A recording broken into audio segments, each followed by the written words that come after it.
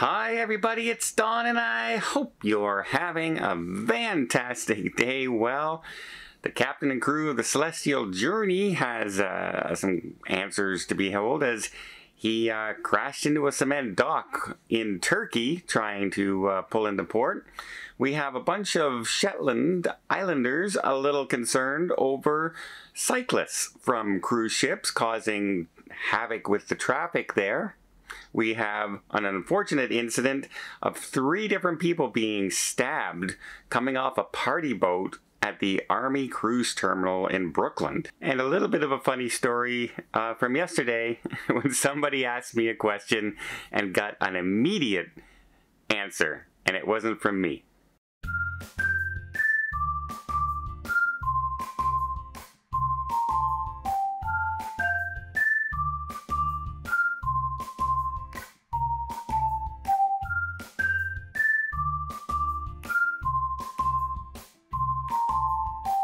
So the Celestial Journey was pulling into port in Kudasi, Turkey, when apparently they were pulling in just a little too fast. So fast, in fact, that the crew actually tried to drop anchor to slow the ship down.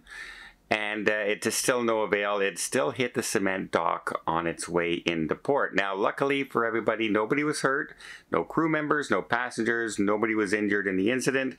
And the damage was not too severe to the dock or the cruise ship. They're going to be able to continue on their way. And but just goes to ask the question, if you're going so fast into port that you had to drop anchor to try and slow down, how fast were you going? It might raise a little bit of concerns with the company wondering what was happening there, because they're guided in by a pilot. They're, this stuff, speed coming into the cruise terminal should not be an issue, but maybe something got jammed. We've seen that happen before where the ship would not respond to reversing the engines or something along those lines. We'll have to wait and see and find out exactly what happened in the future.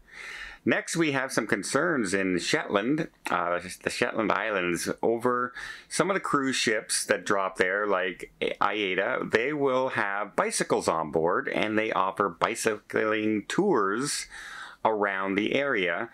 And apparently some Islanders are now concerned that it's not so much that there's bicycles driving around in that, it's that they're going in such large groups now. Those are very, very narrow country roads and things like that. It's hard to get around a group of people, and not everybody is going to go single file.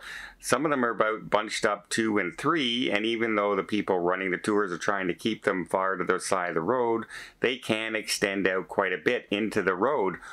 However, people have been reporting that the groups are as long and as large as 50 cyclists in one tour, which makes it very hard to get around them and make it dangerous for them when it's these winding roads and that just trying to get around cyclists, and it's holding up traffic.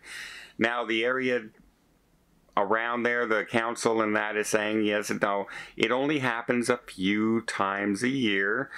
Most ships don't carry bicycles with them, but some of them do. But it'll only happen like 11 times a year. And then they started going to the cruise port authority and saying to them that, to make sure that the bicyclists are handed out pamphlets on safe operation of vehicles and stuff like that in this area, and how to remain safe and not to go in such large groups, maybe spread out.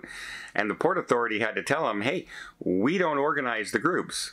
Those are the cruise ships that are organizing those groups. We don't have anything to do with it. So you need to contact the cruise lines and let them know, like they do in Orkney. There is a very organized program there where they let the ships know who have bicycles, and they're in discussions with them, and they make them spread the tours out so they're not all grouped into one large group. Apparently they're just a little bit ahead of them than they were in this area on the Shetland Islands. So hopefully that gets resolved, because that can be a very dangerous situation. Imagine you're pulling around people getting impatient with a big row of cyclists pulling around, coming around a corner, and there's a truck there. Where are they going to go? Not towards the truck. They're going to go into the cyclists. So yeah, hopefully that gets solved in the future. Next, a very kind of a disturbing story. A party boat called the Cornucopia Majesty at the Army Terminal in Brooklyn was just letting out partiers about 5 o'clock in the afternoon, and a really bad fight broke out amongst many of the guests on board. Not just a couple or one or two. A lot of them started fighting outside. Some were trying to break up the fight. Some were issuing fights, and apparently a 32-year-old gentleman was stabbed, a 30-year-old gentleman was stabbed, a 28-year-old had a bottle smashed on his face. Police reported rushing them to hospital with multiple stab wounds. It was caught on a lot of people's phones, so I'm sure they'll find out who did this, but it's hard to comprehend how such a big fight breaks out at 5 o'clock in the afternoon, but it's a party boat and a tour boat, and things like this tend to happen sometimes when alcohol and hormones, shall we say, get into the mix on that. So I hope everyone is okay, and I hope the person who brought out the knife is found and prosecuted. But we'll see what happens in this story going forward. Just always be careful, no matter what kind of tour boat or boat you're on. Always be aware of those surroundings, right? Next, I have a kind of a little bit of a comical story that happened to me yesterday. But before I get there, let me just invite you to hit that subscribe button if you haven't done so already. If you want to keep up to date with everything going on in cruising, from the cruise news to the cruise ships hitting cruise ports, to the problems with cycling tours, to the new ships coming online, to the new upcharges, to the cheaper cruises, whatever might be talking about in the cruise industry that might make your cruise just a little bit easier, maybe just a little bit safer, and a lot less stressful. And I hope to do it in a little bit of an amusing way and keep you entertained. Doesn't cost a single thing, but boy, it sure helps the channel out when you hit that subscribe and the like button and leave comments. I really do appreciate it. Okay. I was, as many of you know, apparently a couple Facebook pages have posted that I'm coming on this cruise today on the Enchanted Princess. We're here at Princess Keys here today. And yesterday I was just walking around and everything, and I ran into some of my fellow travel agents, and we were just talking around the piazza, and I was asked the question. They said, so Don, have you been recognized yet on the ship?